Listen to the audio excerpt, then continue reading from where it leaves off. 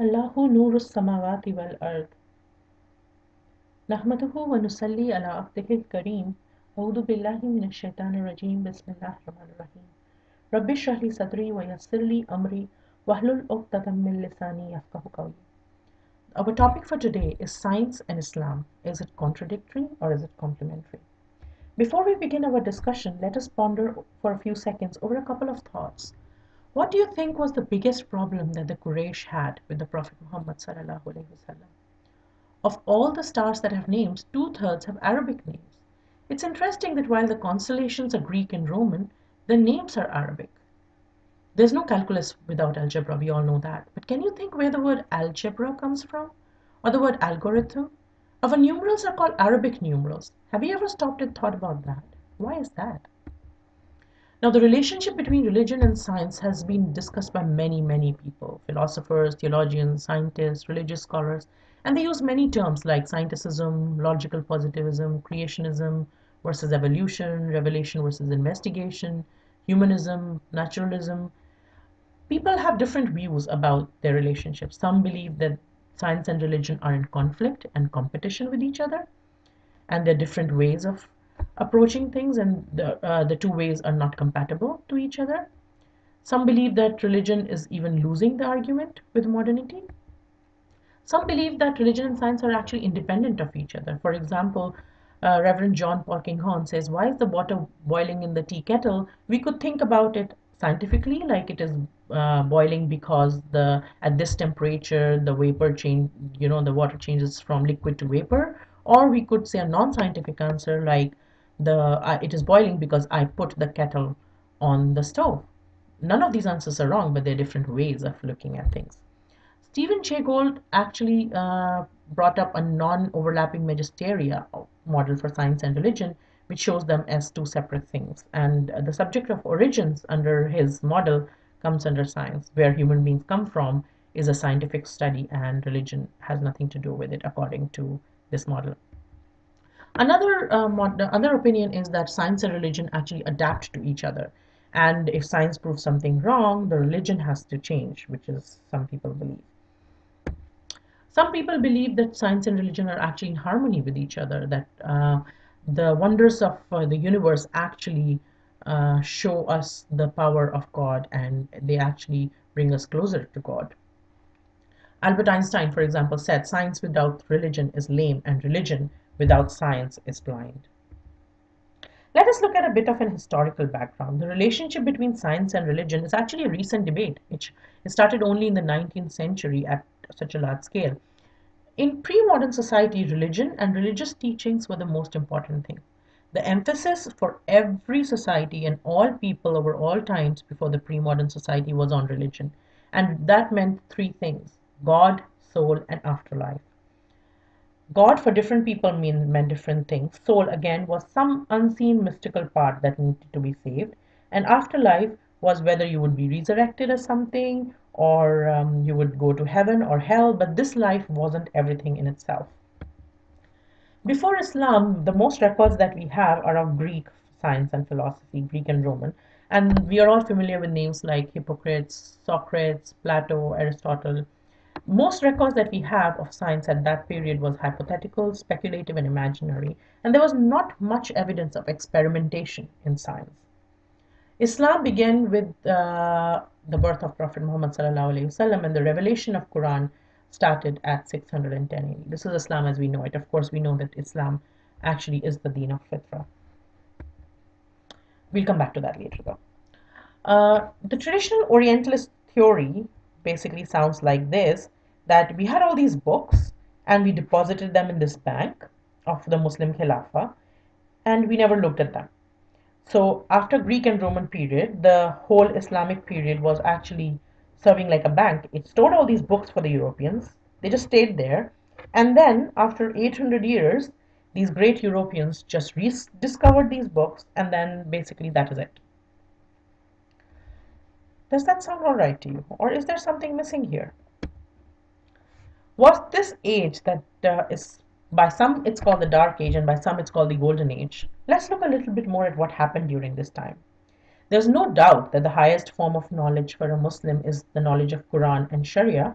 However, this never brings down the value of secular sciences for a Muslim. For example, for a Muslim to learn how to make a bridge, which facilitates the movement of people across the river, is as much an act of worship as giving money in charity.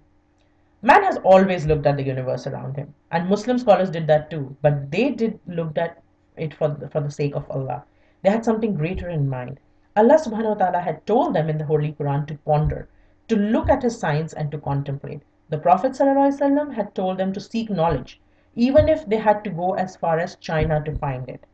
The knowledge of religion in its highest form was already available to Muslims in the form of Quran and Sunnah. So what was this knowledge that the Prophet ﷺ wanted the Muslims to seek? The Muslims in this era understood this hadith and they acted upon it. They were following the instructions of their creator, the injunctions in the Holy Quran, and the directives of the Prophet ﷺ. Muslims in this period collected all this thought, but they didn't just collect it, they expanded on that thought, they debated on it, they critiqued a lot of it, they threw out a lot of it, and they developed some of it. And it was later reintroduced to Europe and the rest of the world solely with commentaries. Most of it, and if not all, of European science of 14th century onwards were heavily based on scientific advancements of the Islamic civilization. For example, grammar, which is a deep intellectual analysis of a language, was actually pioneered by Muslims in the deep study of Arabic grammar. If any of you have started to learn, or if you start to learn even a little bit of Arabic, you would understand how deep and how intellectual the Arabic grammar is as compared to any other language in the world.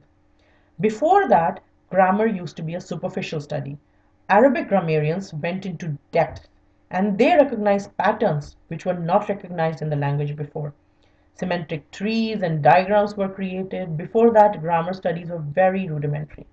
Muslims scientifically broke down the Arabic language. Besides, hadiths, or the saying of the Prophet ﷺ, is also one of the greatest intellectual contributions to the human society. It was the first really deep critical analysis of the spoken word. The muhaddiths, or the people who study hadith, are deeply knowledgeable and analytical people. Just Google this and see how many words in English have Arabic origins. You'll be pleasantly surprised. Intellectual powerhouse of the world was Baghdad, which had the House of Wisdom, or the modern day libraries, which come slightly closer to them. But they were the House of Wisdom were basically the libraries, come scientific laboratories, come the places for having debates and community centers, all at the same time. 1,000 years ago, Baghdad boasted of these intellectual establishments. The scholars drew collections from Persian cultures, Indian cultures, and Greek cultures and put them all together under one roof. And they made further research on those topics, and they made a lot of discoveries. The massive libraries that were built had books on every subject and in many languages. This intellectual powerhouse turned Baghdad into the headquarters of arts, science, and writing. This house of wisdom was open to men and women of all faiths. Caliph al-Ma'mun used camels to carry hundreds of books and manuscripts from other parts of the Muslim world to the house of wisdom. The library grew so large that al-Ma'mun built extensions to house different branches of knowledge. So many scholars wanted to come that he had to expand the study centers all the time. Caliph al-Ma'mun encouraged the translators and scholars by paying them the weight of each completed book in gold. He built an astronomy center in Baghdad. The scholars met each day for reading, writing, discussion in different languages, including Arabic, Persian, Greek, and Syriac. Experts worked to translate writings from other civilizations into Arabic. There's even a lunar crater named Al-Manon after the ruler Al-Ma'mun and his great love for knowledge. Other cities in Islamic world also followed Baghdad's lead and created their own versions of House of Wisdom.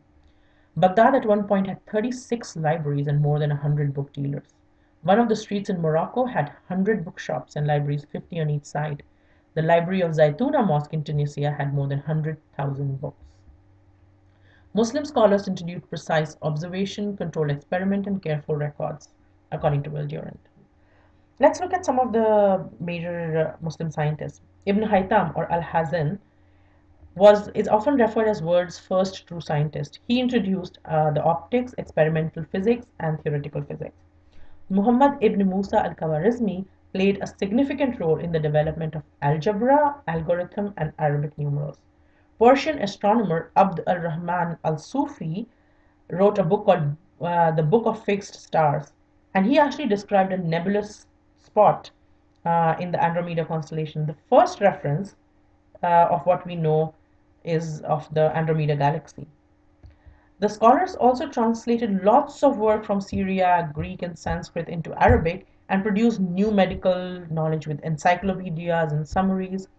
Ibn al-Nafis, in his commentary on Avicenna's canon, actually explained the pulmonary circulation for the first time. He said that about how the blood flows in the body and everything. So he explained that for the first time.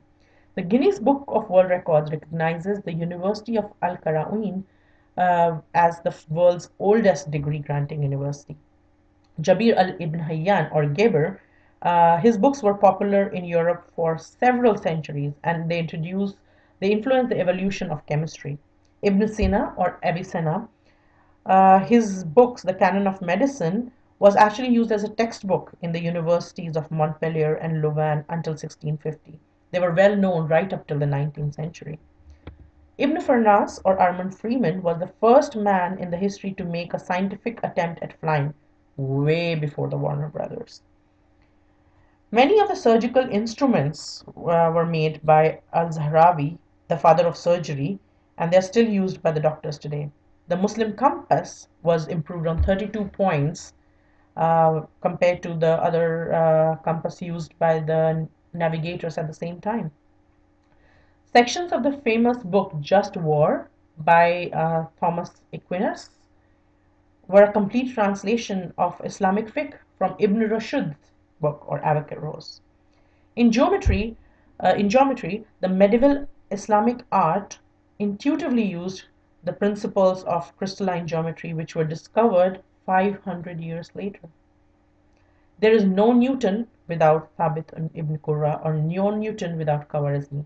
There is no higher mathematics without people like Umar Khayyam. And that is true, it's a fact. Did you know that coffee was also discovered by the Muslims? Whether it was art, architecture, literature, poetry, calligraphy, cleanliness, astronomy, surgery, geography, pottery, or even coffee, it was truly a golden age of discovery and prosperity.